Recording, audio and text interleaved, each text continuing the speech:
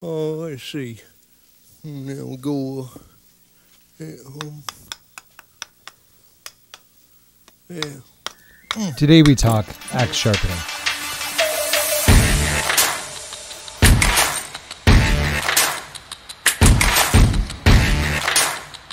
Gonna need your axe.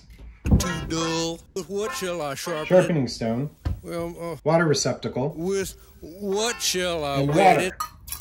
Yeah, but oh yeah, sure I could have told you that. You got your puck, which comes in this nice little carrying case. Don't forget to check the description for link. Double gridded side, you want to add it into your water. The water on the puck itself helps to create a viscosity, lubricating the puck as you sharpen. You just want to let this sit and ruminate for a bit. Given that this axe is already fairly factory sharp, we're going to start with the 320 grit side of the puck rather than the 180, because the 180 is more for reshaping, sharpening an axe that hasn't been sharpened in a while, or a knife or whatever, for honing, getting out chips and burrs and things like that. So starting with the 320, we're just going to polish more so the sharpness that's already there. You're looking for the plane on the bevel of your axe, just like in our knife sharpening video, only this is going to be a lot more straightforward. So you want to line up your puck. When you place the puck against the axe, you can see that little spacer between the puck and the blade edge. Noticing that little gap, black line, almost like a marker line in between. You want to close that angle to the bevel so you can't see that marker line anymore.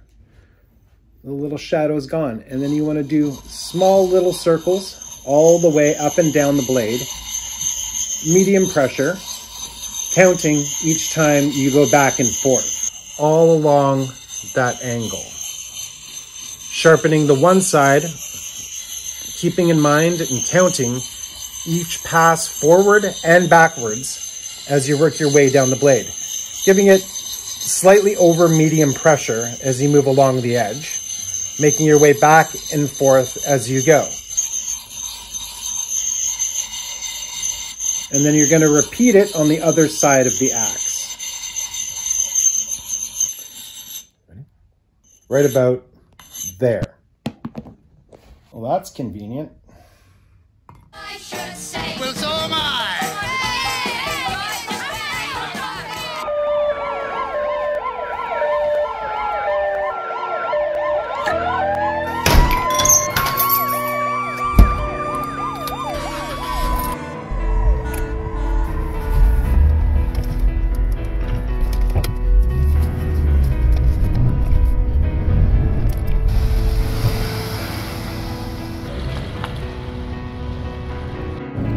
Red light camera reported ahead.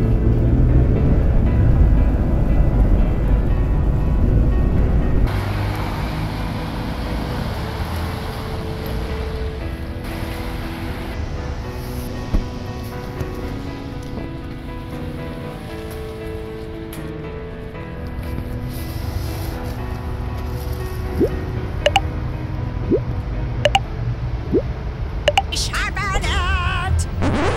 Surgery can be done over the weekend.